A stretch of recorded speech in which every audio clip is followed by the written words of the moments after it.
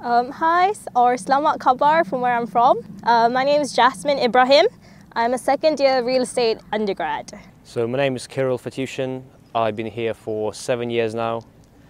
I'm a second year student in University of Reading doing economics, and I'm from Ukraine. I'm David. I'm 21 years old, and I've been here for 3 years, and I'm doing the War, Peace and International Relations. Hi, I'm Matilde.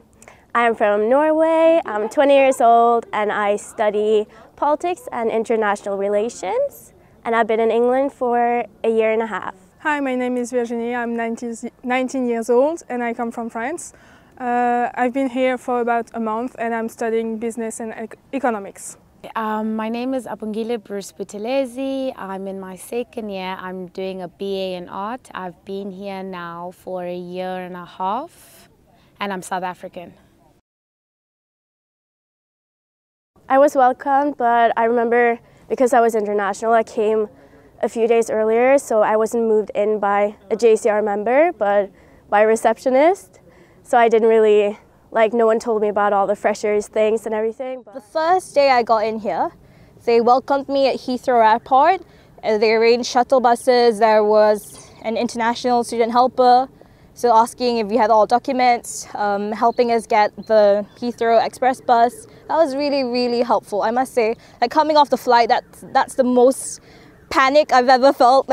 Just from the get-go, they've been really, really helpful. Yes, I was, because there were students who welcomed us on our first day, and then the university organized some meetings and stuff to get to know each other. When I first got here, I felt very welcomed. I remember I got here I didn't arrive the Saturday that everybody did. I arrived the next Saturday, so I was a week late. But my housemates were amazing, the JCR were amazing, everybody was really helpful and stuff like that, which was quite great. I wouldn't really say language barriers, because I grew up in I went to a private English school since I was in kindergarten all the way up to college. So I did my A-levels, I did the IGCSEs. So I feel that my command of English is quite decent and I'm able to communicate fluently. I think my English is pretty understandable. The only language barrier is slang, chunder and chuffed and all of that stuff. I was when I first got here, I didn't know any of that. When I first got here, I was 14 years old and I was actually sent to boarding school in Scotland by my parents. I arrived there, knew no language, I didn't know anyone. So first, I'd say 4 to 6 months were really hard because people were quite friendly, but just nobody could really talk to me because I couldn't speak any English. But afterwards, it was fine. No, because people are really welcoming, and they know that English is not your mother tongue, so they are really nice to you and they explain you if you don't understand something. And I hope that everyone can understand me. No, there were no language barriers. I mean, in South Africa, English is one of the official languages. So in terms of us communicating, it was okay, I suppose. That, yes. So even though in Malaysia there's still a very high prominence of British culture, we still are very dependent on American media. It was difficult. Culture to me is about media, jokes, humor, and sometimes I won't be able to catch it. I really did, yeah. I thought that many things like humor, the way that the people were, the friendship generally worked between people, the way that the people sort of spoke about where they're from, what they're doing, their hobbies, everything was very different. So I really struggled at the beginning to adapt. But British drinking culture and the way that British students spend their time is very much different. But overall, I would say that teenagers and people who are quite young, 20-year-old plus, they're all pretty much the same anywhere. So it's not that much of a difference anymore.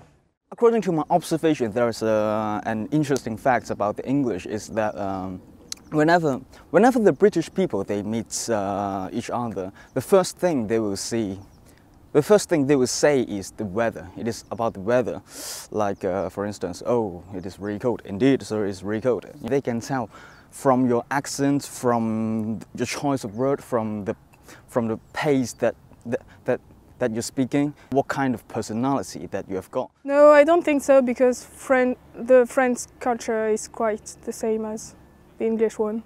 They just go out really early compared to France. Like the party is finished at 2, while in France it's 4 or 5, something like that. The only thing is like the Christmas is a day early in Norway. Like we celebrate it on the 24th. And then when you go back from the clubs, you stop drinking. And in Norway, we keep drinking till like 6 or 7. Yes, I did. Just like simple. What was the most shocking thing for me? The food. Food was very shocking. Some of the things like cheesy chips. Obviously, it's an unfamiliar thing to us. You know, also the one with the potato, jack and potato, very unfamiliar. Also, there's like a taboo thing, like that's a thing, you know. Also, I think the excessive tea drinking. That was quite a shock. Like, have your tea in the morning, keep it moving. But other than that, it wasn't too bad.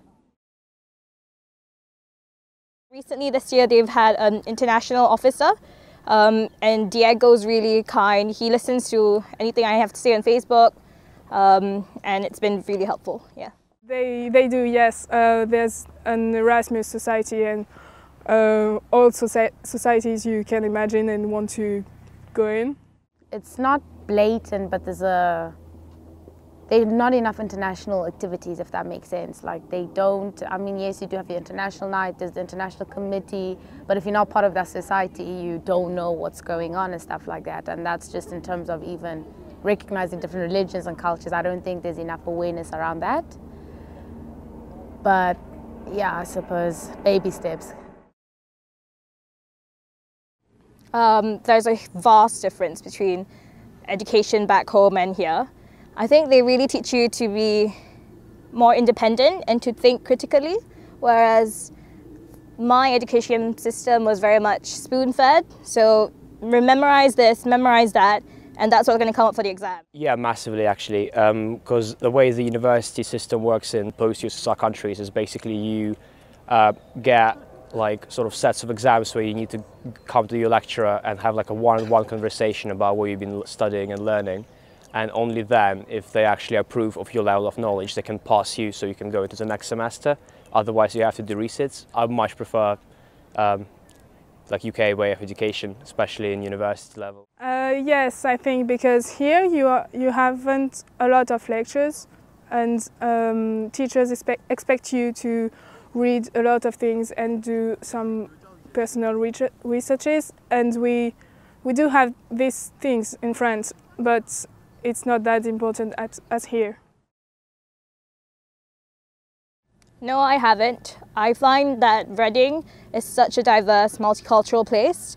I think there's more people of different ethnics that I've met here compared to back home. Not directly, but I do quite often get the thing when people will hear my accent, they'll sort of be like, oh, so are you visiting? Like, are you here for a long time and stuff? And I'm like, well, actually I have a passport now, so I'm living here in London with my family and stuff. Normally think that people just come here to work for a couple of years and then go back. I was asked if where am I from, so I was like, oh, South Africa, and they're like, oh, Africa, and I was South Africa, but yes.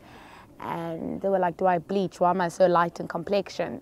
I literally just walked away.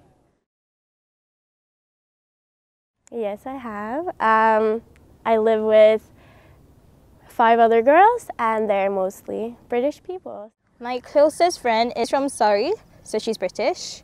She is genuinely the most nicest, loving, like, kindest person I've ever met. I'd like to believe I did, yeah. I mean, I live in a house with 5 other guys, and all of them are either like English or Welsh or something. All my friends pretty much are from England. I have made a good group of friends. Most of my friends are English, but I do have my international bunch.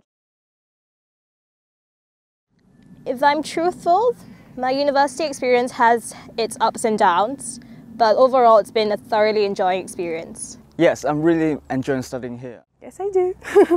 I absolutely love it here. Yeah, I think it's fantastic. Yes, I do.